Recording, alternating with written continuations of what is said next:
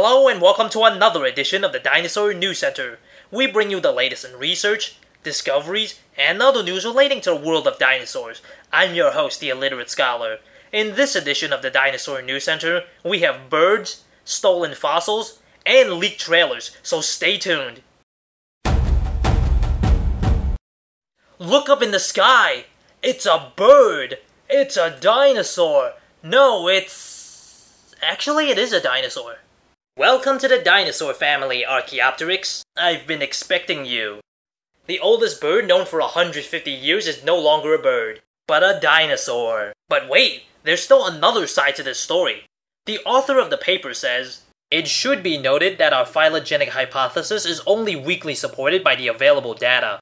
From here on out, the distinction between bird and dinosaur is only going to get messier." The good news, we just found a new Triceratops skeleton. The bad news, all of his friends are dead. Yes, I'm sure you've all heard it about 1,000 times. Asteroid impact, dinosaur extinction, blah blah blah. But there were theories that dinosaurs were on the decline before the impact due to the lack of fossils near the KT boundary. Well, this Triceratops was found near that boundary. This adds further proof that dinosaurs were not on the decline, at least not yet. Dinosaurs are reptiles, but they can survive in extremely cold climates like the Arctic Circle, so scientists set out to find out if these Arctic dinosaurs were built any differently. After analyzing the bones of 17 different Arctic dinosaurs, they discovered nothing was different about them. This means that dinosaurs or their ancestors evolved the physiology that allows them to dominate in any environment. Before I start, this next bit of news comes from Google Translator, so some of the details are a little foggy. So with that out of the way, please welcome South America's very first Tyrannosaur. Meet Nototyrannus from the back of someone's truck somewhere on planet Earth. The hard-working scientists at the General Roca Museum and Museum of Sao Paulo spent a grueling day waiting for someone's truck to break down so they can discover this rare specimen. The specimen was then taken to an expert with absolutely no paleontological knowledge whatsoever. But sources say he did watch the first season of Dinosaur King, and thus Nototyrannus, the mislabeled Ablosauri, was born. Yes, I said Ablosauri, not Tyrannosauride. We don't even know if this is a brand new species or not. For now, Nototyrannus does not exist. Ever heard of the story of the bland duckling?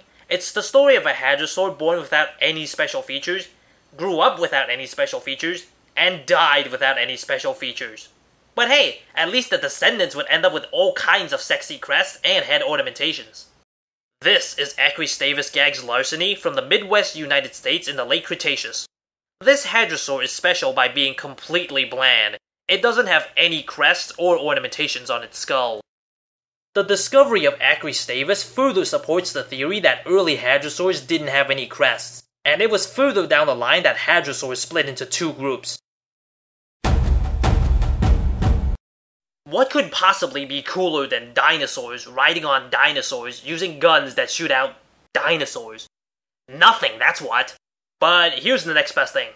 Cowboys and dinosaurs with lasers. This is Dinostorm. It's a free-to-play browser MMO, and it reminds me of Paraworld. Yes, it's a browser-based game, but consider the screens we have, I wouldn't write it off so quickly. These screens are all that's available right now, but if you want to know more, visit the official website. Dinosaur Revolution, September 4th, Discovery Channel, trailer. New stories. New evidence. Dinosaurs. Like you've never seen them before.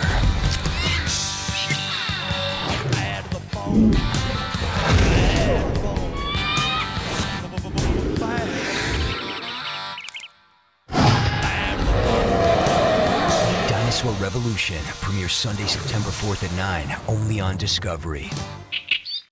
From what little I've seen, it appears to be more story-based rather than a straight-up documentary, but it has a very impressive pedigree behind it. Cross your fingers and hope it doesn't suck. Now, one of the best things featured prominently on this show are my ninjas. What's that? You can't see them? Well, neither could the folks at BBC. That's why my ninjas were able to infiltrate them and bring you exclusive leak footage of their upcoming Planet Dinosaur. Now, keep in mind this is leaked footage, so some of the CGI is incomplete and there's no sound. But I took care of the latter problem.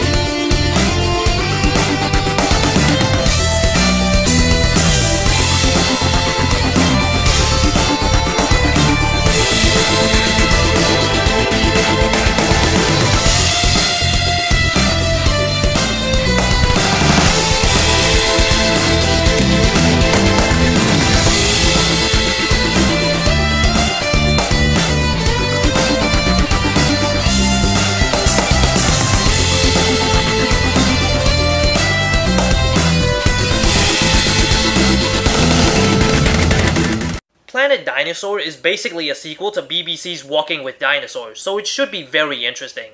And speaking of dinosaur documentaries, I recently did a crossover with Huey Toonmore counting down the top 10 dinosaur documentaries. So if you like dinosaur documentaries, go check it out. Okay, today I'm going to introduce you to a different kind of dinosaur. They are only known by trace fossils. Things such as footprints, nests, or stomach contents count as trace fossils. This is Brachioperopus, and species name I have no idea how to pronounce. From late Jurassic, possibly early Cretaceous Morocco.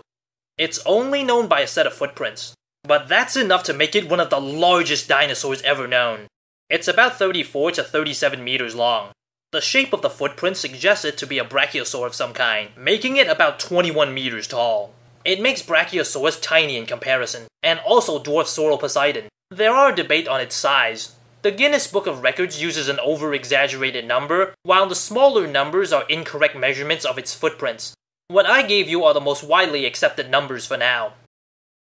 Alright, it's time to take a look at the mail and see what kind of questions we have for today.